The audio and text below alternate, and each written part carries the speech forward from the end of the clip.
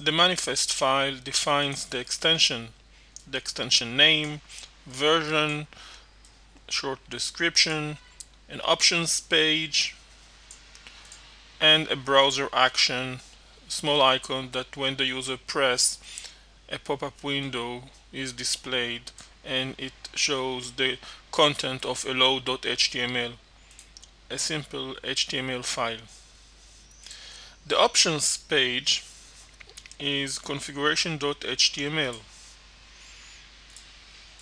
It is another file within the folder of our extension. If we check configuration.html, we can find the definition for two functions that save data to the local storage. Here we can also see a select element that allows the user to select his preferred country and press save. When pressing save, the save data function is invoked and the data is saved to the local storage. On the bottom we display a short message saying that the data saved successfully.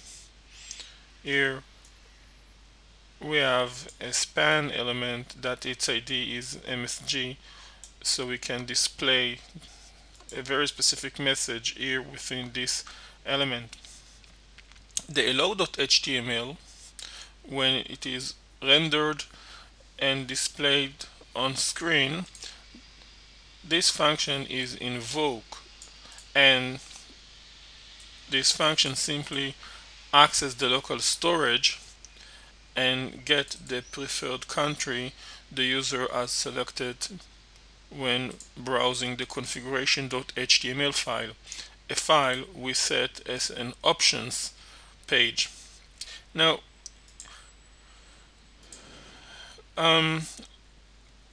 let's reload this extension.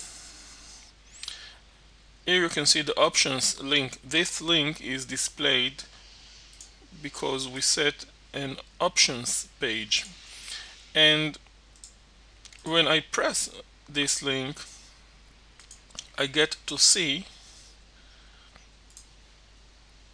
this HTML file, and here I can select the preferred country,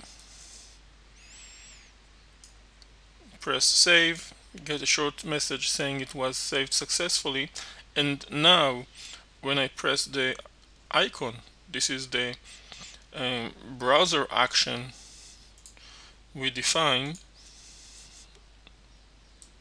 over here.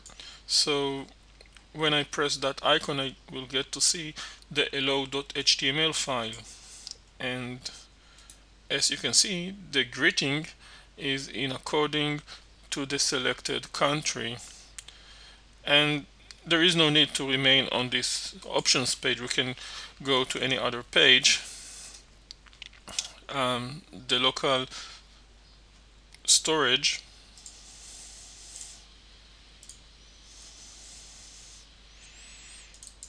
remains unchanged, so that if I press this icon one more time I get to see the same message, hello Canada.